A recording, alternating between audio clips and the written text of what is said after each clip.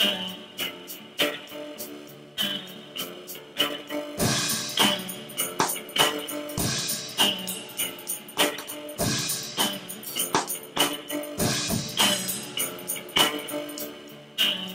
the science started in conventional agriculture with Dr. Elaine Ingham, and conventional agriculture is a thing, and it's not interested in those technologies, techniques, and there's a massive effort to keep them out of that area. So kind of the cool thing is where they're being really embraced and picked up is within the cannabis industry, and these are the people that are living inside of forests. So I feel like what we do is a form of ecological restoration. If I can fix your farm, the forest will fix itself from inside your farm. And so the intense production model of the states of like Nevada, they went big with warehouses and this heavy production model. And so their analysis of that process was a very quick learning curve, and each week you're bringing new batches of plants in on a 200,000 square foot building. There's a lot of learning to have right there. And the same thing's happening in light depth.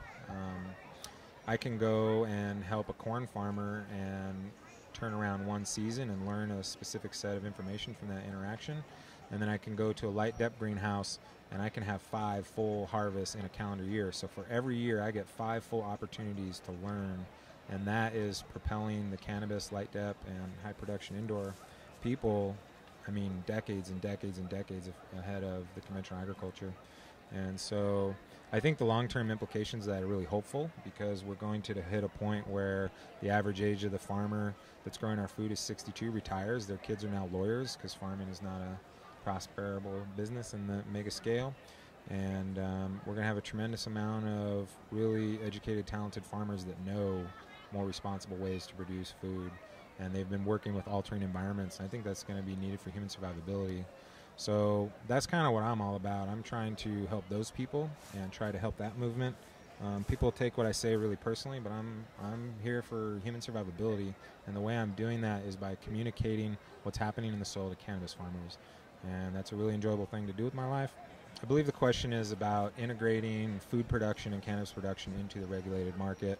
The reason why that question is asked is there seems to be, the farther you get away from suburban America or integrated, heavily densely populated growing areas, you start to end up with organic, living soil, sustainable practice farmers that are growing their food along with their cannabis. And I think it came out of a need, because these are the same people that don't want to live off food from the center store, and so they're trying to grow their own food. So naturally just they threw it in with the beds of cannabis, and that turned into making really good food. It also turns out the farther you get off the road and the more vegetables are grown with the cannabis, the bigger the plants get. The reason why that happens is in a living soil system, the nutrients are produced by organism-to-organism interactions. Those organisms are fed through plant-root relationships. So the more roots you can get into that living soil, the more surface area you have for the potential of producing nutrients, and that's exactly what happens. And that was a really fun transition for me. Like, started out going to the chemical farmers in the mountains, and the better I got at the microscope, the farther I got off the road and the more food was being grown with plants. There's so many specifics about no wood. There's certain growing materials you can use. There's certain things inside and outside of the building.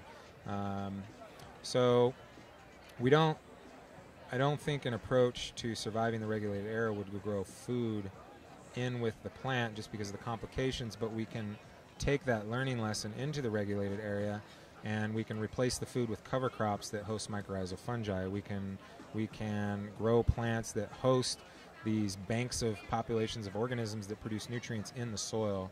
So we still carry that mentality and that method for success, but the regulated, it's a sticky thing. And but we've had a wide array of root vegetables that grow.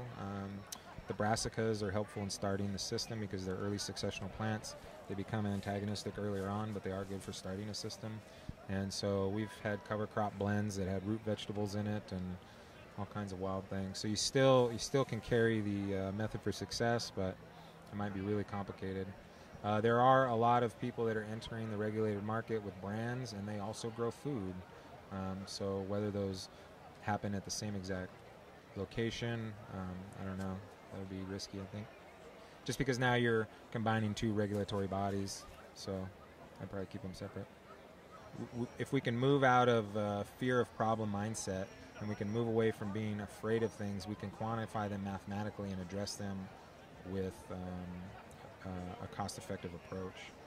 And that just takes a mentality shift to the facility. But people are absolutely succeeding in the regulated market. They're absolutely thriving in the regulated market, doing living soils with beneficial insects and no chemicals in the building at all.